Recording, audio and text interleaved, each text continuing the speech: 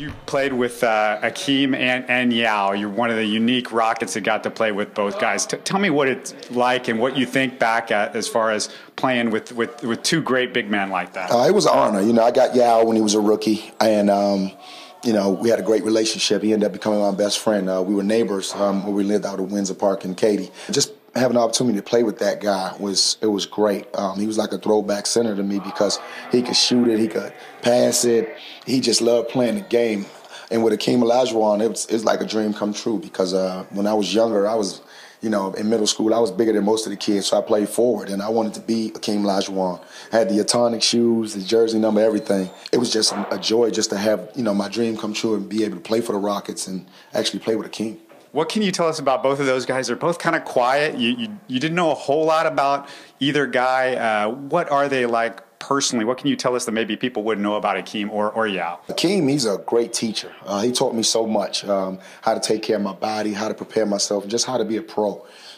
He talks more than people think with his teammates and stuff like that when he's in the locker room. Maybe not as much, you know, when you're out in public and things like that. But he's a great person. Learned so much from him. And Yao, he was just learning from us because I was an older guy. You know, Yao came in as a rookie, and I'm, you know, that much older than Yao. And he was just looking to me for advice and what he needs to do and how can he be better and stuff like that. And we used to work a lot in the weight room and stuff like that. So we had a great relationship. You're like a lot of guys that came through the Rockets. You've decided to stay in Houston. What is it about this city that, I mean, we just talked to Marcus Camby a few months ago. He's here. What is it about this place that keeps all the former Rockets staying here? It reminds me of being at home in D.C. I'm from D.C., and it's the same kind of people. They're friendly. They get along. They care about you, and they look out for you when you're here. And the fans are great. They're great, and you can't beat this weather. You know, it feels good not to have to put on boots and coats and hats and things like that. But overall, I enjoyed the city. It's a big place.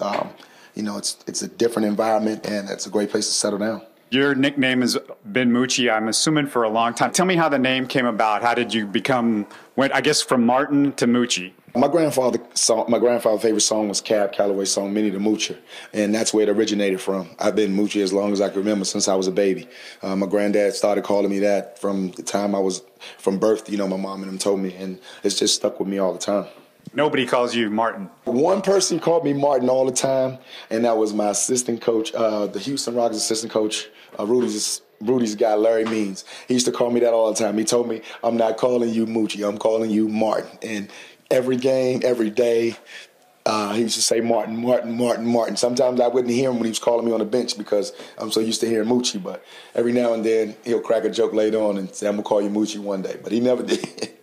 What about Rudy T? You know, talk about what it was like to play for him. It was great. Players, coach, a friend, a mentor. There ain't enough words to put in what Rudy meant to my career, because he really gave me my shot to actually get out there and play and have faith in me and my abilities to be out there on the court and be able to get it done. Still remain in a relationship with him. I mean, he's great. I can't say enough about him.